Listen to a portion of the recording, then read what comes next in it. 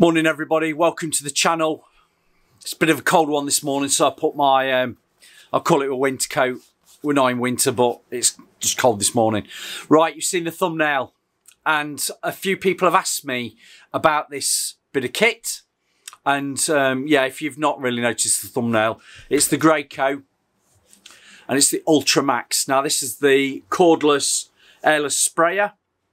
This is the little bit cheaper one to the Quickshot, and you know that we've got a Quickshot. I'll show you that in a minute. If you want to know a little bit more about the Quickshot, please have a look at the video there.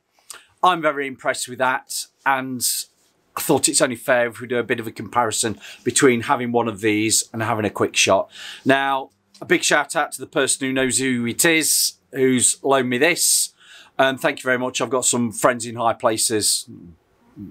Far from it. I've just got friends who have got one and said, Phil, if you want to try it, you can try it. So I've been loaned, once again, I've been loaned a piece of spray equipment that I've had a little bit of a play with, and I thought I'd give a bit of information out to yourselves who are watching this that might be considering buying one of these. So let's start off. Let's just say which one this is. This is actually the Ultra Max. This is the Graco Ultra Max. There is an Ultra, and there is also one that's a cable fed, powered. The Ultra and the Ultra Max are battery, handheld battery operated, using the DeWalt batteries, the same batteries that are on a Quickshot. But let's just, don't want to go on about the Ultra. I want to talk about the Ultra Max, but I will say the difference between the two. And if there's anybody who's got the Ultra and the Ultra Max and wants to just add any comments, please give us some feedback below. But the difference between the Ultra and the Ultra Max, the Ultra, you will notice, will have a metal guard on and metal threads for the guard, whereas the Ultra Max has plastic. And you're going to say, Phil, why is that? Why is that? Please tell us. The difference is the Ultra is geared up just to spray water-based paints. Now the Ultra Max, you can also spray solvent-based, oil-based. Now you're going to say, well, why is the difference between the tips? This is a slightly different size to your standard rack tips that we've got. You know, these ones that fit virtually all of my Graco spray equipment, and they're also interchangeable on other guns. If you interchange on other guns, you make sure that you use the correct tips for the guns. Don't swap and change, you'll struggle. Well, that's by the by. The plastic one is a slightly different size. It's a little bit bigger. I don't know if you can see, will it focus? It's a little bit different in size. Somebody's going to tell me, is it 7/18 or 6/18? Doesn't matter. I'm just going to say one's a different size to the other. The metal ones don't go on the plastic and vice versa.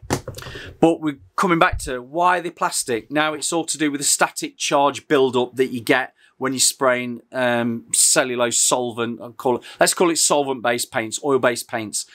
You can get a slight build-up of static charge when you're using those solvent-based paints that can, let's go to the extreme, could explode on you, could catch fire.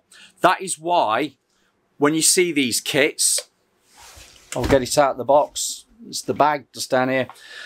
You get one of these with it. It's the same with the Quickshot. You get an earthing kit. And these earthing kits, please read the instructions. These earthing kits fit onto these to earth the machine to a plug socket, so you don't get that static build-up that you could get a bit of an explosion and catch fire.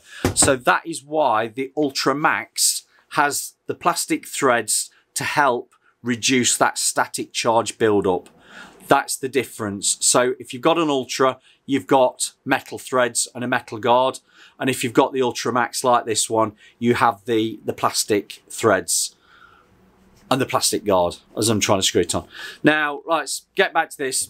I've had a play with this. Quite impressed, to be honest, quite impressed. It's nice to spray with something that's just a handheld unit. And you're going to say to me, Phil, what's the advantage or disadvantage, or why would you have this, or why would you have the Quickshot? Got the Quickshot there. Let's compare. Let's just give it a comparison. This is a couple of £100 cheaper than this. This has got correct me if I'm wrong, somebody who's watching from Graco International, I think I'm right. They've got the same style of pump. Now, these pumps only last, I'm going to say only last, for about 200 litres. Now, that 200 litres also includes the washing out, the flushing through of your water, as well as your paint. Both kits the same. The difference is, there's something about this, with that gun there, that makes this last a little bit longer. Because tests, and what I've been told, tests have shown that these are lasting a lot longer than what these are. But that said, these are a little bit cheaper than this. So bear in mind that on your costings. Now, if you do need to have a new pump, you can swap the pump on these. I think you can probably swap them on that, but I'm not talking about that. You can swap them on these, and a pump's around about 150, 160 quid plus VAT. So if you say err on the side of caution, look at 200 quid to swap a pump out on this, that would get you up and running again. What you've got to bear in mind is, and what you've got to think before you buy something like this, or even this, put that down. Before you buy these units, think about what you actually want to use it for. If you just want quick touch-up spray jobs, these are ideal. People who just use these for a quick touch-up spray job are having no problems with it. Thousands of these have been sold. Thousands of those have been sold up on the floor. It's when people are using these for the wrong application, i.e. if you're going to be spraying out ceilings and walls, I'm going to say day in and day out, don't buy one of these. Don't buy one of these. Buy yourself more the entry level airless sprayer, either a GX21 or a GXFF, which are geared up for a little bit more volume of paint, because that pot there is only holding about a litre. That said, what I've done with this has been quite good. It'll spray your door, and I'm going to spray a door for you just to show you what they're like. And it works. It's just a dead simple operation of using it. You put your paint in. If you don't know, I'm going to say make sure you read instructions. But I'll just give you a quick, brief, is the word synopsis. You put your paint in here. You open this air vent there. You tip the gun on an angle to let the air get to the top of that paint pot, and you squeeze, I don't know if you can hear, you squeeze the air out until paint starts coming out that little valve there. Once you've got paint coming out, or water, shut that cap and clip it in place. That's now in effect like pressurise that pot. If you don't get the air out, you'll have problems. Once you've got the air out and you've got your paint in there, you turn it to prime. You run this for well, it says in the instructions 3 to 10 seconds. I find if you run them on prime for about 10 seconds, you will find that starts getting the unit working. And then once you've done your 10 seconds of flushing it through the prime, you can turn the dial, and it's self-explanatory. Prime's down, and then spray is horizontal. You're good to go. If you need to touch, if you need to fill up with paint, obviously make sure you turn it to prime just to reduce any pressure that might be in the system, and you can unclip. Let me just get that. Unclip that off the machine and refill your paint as you require. While I've got that off, I can show you. Underneath there is the mesh guard, which that's quite an open mesh, so it let a bit thicker paint through. I do my usual. On any of the threads, I put a little bit of Vaseline. Any of the moving threads, I put a little bit of Vaseline on. Not to mix in with the paint, it's just to help these clip in place a lot easier. Let me just get that in the right position, it's there. So it clips in. The same with the threads on the guards. That's quite tight. Now, if you've got some Vaseline on it, it stops it sticking. It stops paint getting on it, which can dry and then make it a bit harder to remove as well. So once you've got that up and running, away you go. This is very similar to a Quickshot.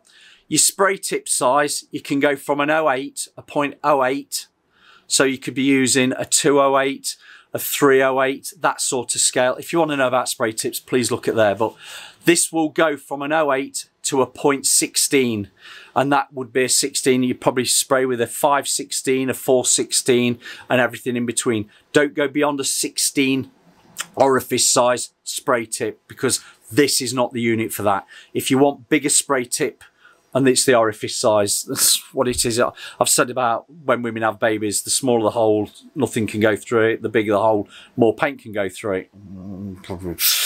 So that's what I'm saying is, if you've got a GX21, the maximum spray tip size is a 0.21 of a spray tip. If you've got a GX FF, even though they're the same unit, that's a 0.19 of a spray tip. And you're going to say, Phil, if they're the same unit, those GXs, if they're the same unit, why is this spray tip different? The GX FF is a fine finish spray setup, and it's got a 7.5 meter hose with a smaller diameter, which restricts paint flow, and that also means you've got a reduction on your spray tip. If you've got a GX21, that's a 15 meter hose compared to that 7.5, but it is slightly a bigger bore, which allows a bit more paint to go through, hence why you can use a 21 spray tip. And it's, when I say 21, it's a 0.021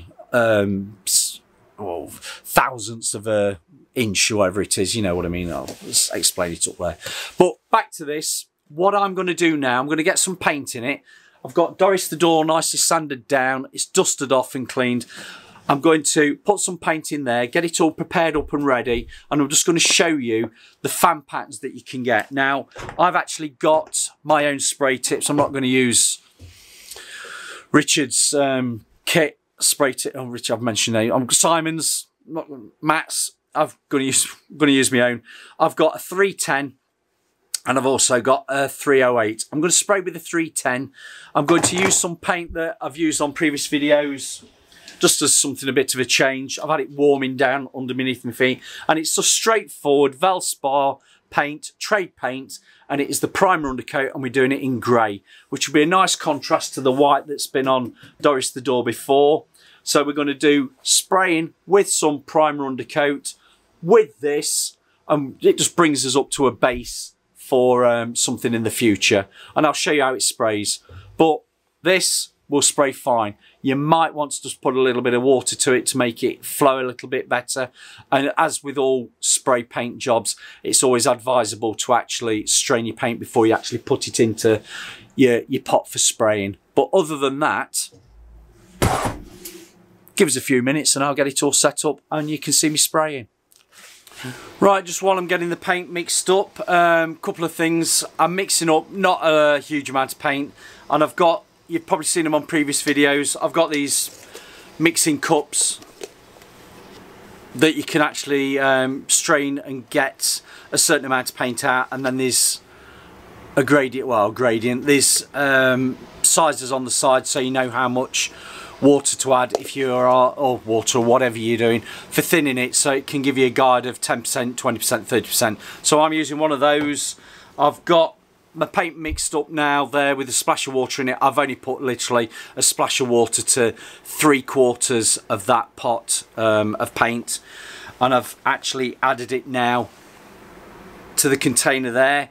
Now, because I'm going to be spraying with a finer finish spray tip, and these all take a finer finish spray tip, always keep with the green Graco fine finish tips. Because I'm spraying with the fine finish tips, I'm swapping out that bigger mesh filter, you see, for the finer one, because we're spraying fine. You can see that. Oh, let's put that down. There's a big difference between those two. Oh. Hello, photo. Can you remember Short Circuit? That had some eyes like that. Can you remember? It was Short Circuit, I think. Yeah. So I'm going for the finer mesh.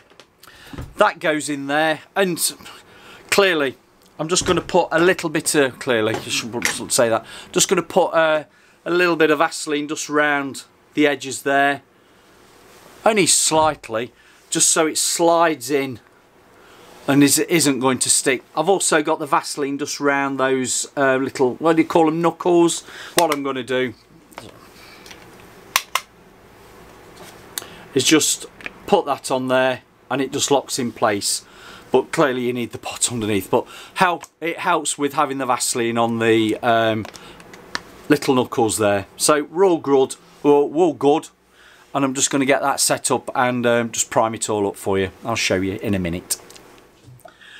Now I've put my 310 spray tip in, and at the moment it's not on for spraying, it's on the unblocking position. If you get a blockage, you turn it round from spray. That's the spray position. Can you see that? It's like an arrow. And then if it was blocked, you'd just turn it round for unblocking. But for now, because less pressure goes through, I'll say less pressure, it's not such a finer spray that goes through there. It's a little bit safer to have it in that position when you're actually getting the spray gun ready to spray. So I've actually got the battery on, so make sure you don't accidentally press the button, because there is no locking mechanism for locking the button from accidentally pressing it.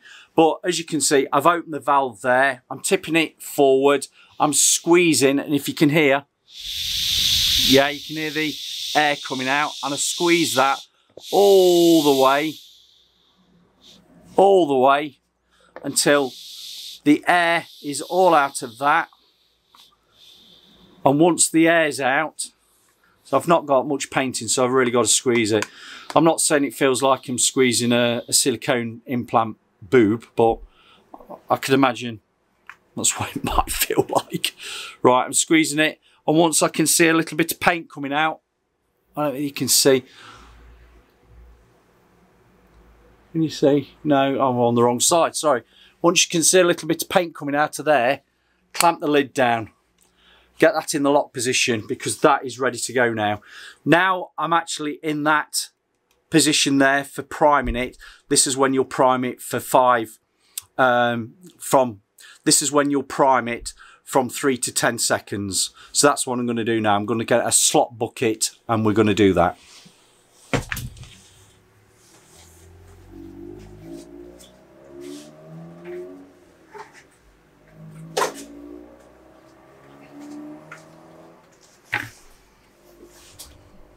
It's going to be below you. While I'm talking to you, there will be no mask going on. Now, what we've not touched on is there's a dial. Sorry, there's a dial on the back as your pressure.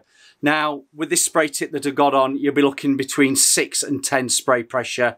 Finer spray tips, you'll be a bit less than that. Now, if you read the instruction book, it will explain what sort of pressure you'll need, but adjust it so you don't get any tails. If you've got some tails, just turn it up slightly. I'm just going to turn it up to 10 to get the pressure through it. Right, we've got it primed up nicely, and I've turned it to spray. I've got it on the spray position there. I've got a piece of card down here, which I'm just going to test on it. As I said, I'm on pressure number 6. You can just see I've got... There's a little bit of tail there, so I'm just going to go to 7. I'll try it a bit lower down. That's not bad at all. There's a little bit of feather just on the edge. And what I'm going to do, because I'm just going to take the battery off, because I'm just going to swivel. Currently, that will spray with a fan pattern vertical. I want more of a horizontal, so I've just turned it that way, because it means it'll spray horizontal. I can go up and down. Now hopefully that will be, yeah. So, because I'm going to talk to you, I'm not putting a mask on. I'm in the spray position. I'm on 7 at the back, and I'm literally going to go top to bottom.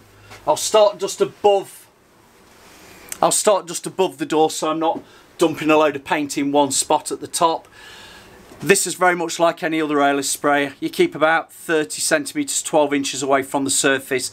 That will give you a nice amount of paint on. If you're too close, you'll be putting it on and actually probably getting runs if your paint's too thin. But also, if you're too far away, you're going to get clouds of dust because it's going to circulate in the air. Likewise, if you're too close, you'll get a lot of bounce back. So hopefully that is about 12 inches. So I'm going to go for it. I'm going to start above and go down.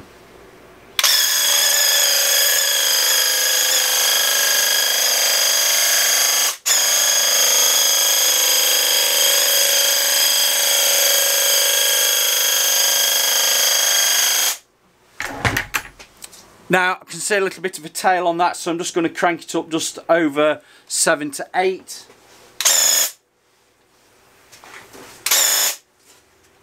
Looks better. Don't forget, this is one of my spray tips that is probably slightly worn. Now, I would actually say my paint is a little bit thin there. It's gone on very, very wet looking, but hey ho, it's going to have a nice coat for Doris the door.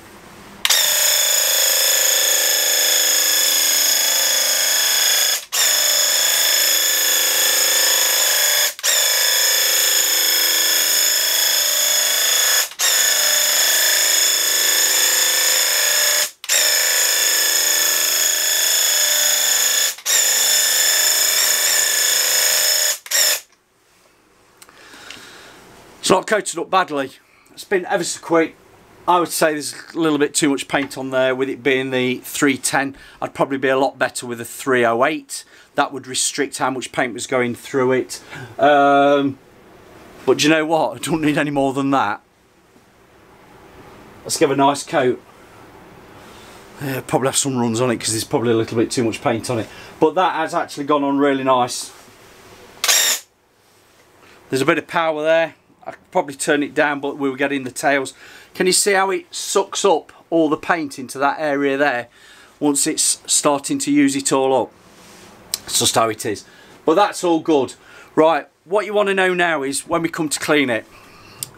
When you come to clean it, make sure you dump any pressure, put it back into the prime position and get it priming out. Also, I'm releasing the air in the pot because what I'm going to do now is remove the pot, take all that paint out that's in there, rinse it out, fill it up with water, do exactly the same as what I did with the paint, squeeze the squeegee pot, get the water coming out this little valve there, clamp it down, and then I'm going to flush it through with the water there. But when you flush it through, turn it upside down, because this machine can go any way you want. Turn it upside down and flush your water through, because the inverted, because with it being inverted like that, the gravity will help you clean it all out. So that's what I'm going to do, and I'll catch you in a few shakes of a gnat's tail. What I want to mention is, if you were spraying solvent-based paints, have a metal pail, metal bucket, and when you actually clean your unit out, make sure it's still grounded, but also make sure that the actual gun is touching the side of the metal pail, because that will help earth as well when you're actually dumping out all the excess paint that you're not needing. So all good there, and yeah, we'll catch you in a bit. Just out of interest, I've swapped over to the 308 spray tip, and I'm going to spray Dave the door. 310 with that consistency of paint was a little bit too thin, so what I've done, I've gone with neat paint now, and just out of interest to see what it's like with the 308. I've primed it up, it sprays alright, so I'm just going to get spraying.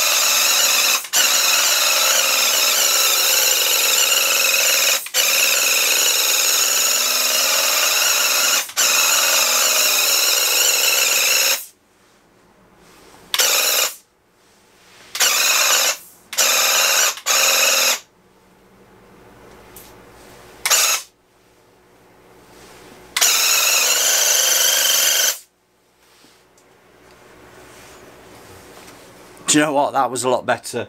So 308s for the win, thicker paint for the win, and we dialed that down to just over 5. There might have been a bit of a tail there that you saw, but we could just lose that by just turning a little pressure. So yeah, that's good. I'm happy with that. I'm going to get cleaned out now, and I'll give you a bit of a sum up at the very end. So there we have it. Clean that out, and People say about cleaning out spray equipment, I probably, well, you know what I'm like. I like to clean out my spray equipment nicely and properly. I've probably been about 15 minutes doing that. All it is a case of just stripping down the tip guard, take that off, get that rinsed. What I do is I remove that pot, take all the paint out, wash that pot out first. Also take the guard off. You'll notice that I've swapped back to the original black guard and not the blue guard now because I'm putting it away. But flush all your paint out that, make sure it's clean. Fill it up with warm water. Don't do it hot, it's just warm, lukewarm. Put that on and then flush all that paint that's in the actual pump and the mechanism through the end. Now, a bit of it, people might worry, you know, when you're priming, don't expect to see paint coming out the end because it primes back into the actual pot to keep it pressurised. Whereas if you're used to I say a conventional airless sprayer, you have a priming pipe that you actually put into a separate pot or something like that. It primes it back into whatever you put it into. This is doing exactly the same, but it primes it into there. So don't worry if you switch to prime and try and spray and nothing comes out. That's how it should be, because there's actually a hole there that's the primer that primes into that pot. So that's just a bit of a tip. Again, once I've got warm water going through there, you'll notice that it primes any paint that's still in the actual mechanism into there, so you'll start getting dirty water coming through. But flush it through your spray tips. Just get your spray tips cleaned with that warm water coming through. And I use a tip saver for this tip. So once you've got a bit of water going through and you've rotated it back both ways, you know that they're not blocked. I take those out and they go into a tip saver for the next time. That's a fluid in a pot that keeps them, keeps them moist. Keeps them moist. That's something I imagine Fox is saying, keeps it moist. Yeah, you know who I'm talking to, Chris. Love your YouTube shorts and your reels. Digressing again. So flush it through. Once you're happy with that dirtier water going through, tip that out and get some more water back in it. And don't forget, even though you're actually flushing water through it, do exactly the same. You tip it on the angle, you expel any air out, and you know you've got the air coming out when that just oozes a little bit of paint, oozes paint. Once you've got the oozing paint through there, just quickly whip that across and then you're good to go. And as I said, flush it out upside down so the gravity helps go through the actual mechanism, because the mechanism is, well, the mechanism, the holes are there. So it's as simple as that. Now, I'm going to, my honest opinion, because this is what you're here for, would I choose this over that? No, I wouldn't. You're going to say why? The versatility of this being a handheld gun with the actual pump being on your hip or holding it is a lot easier to maneuver that around than that. I mean, look at that. That's quite heavy when it's got nearly a litre worth of paint in it. And you could see, I tried it holding it, but you actually, it's a two-handed job. You need not two people, you need just two hands to keep it guided. I'll say guided, because you know when you're spraying, keep parallel with the surface. Keep parallel with the surface. You're not seeing it because keep it parallel with the surface. Don't be arcing it, because as you arc, the middle part will be dumping the most paint, and as you come on the sweep of the arc, that puts less paint on. So that's why you need to hold it parallel to the surface, whether it's up or down, left or right. Keep it at that same distance all the way through, because that arcing is going to give you a feathered edge with a heavy amount of paint going in the middle. It's not going to be even. But going back to it, I prefer this. Won't be too keen on having one of these. I'm glad I've tried it because it was interesting to see what it's like.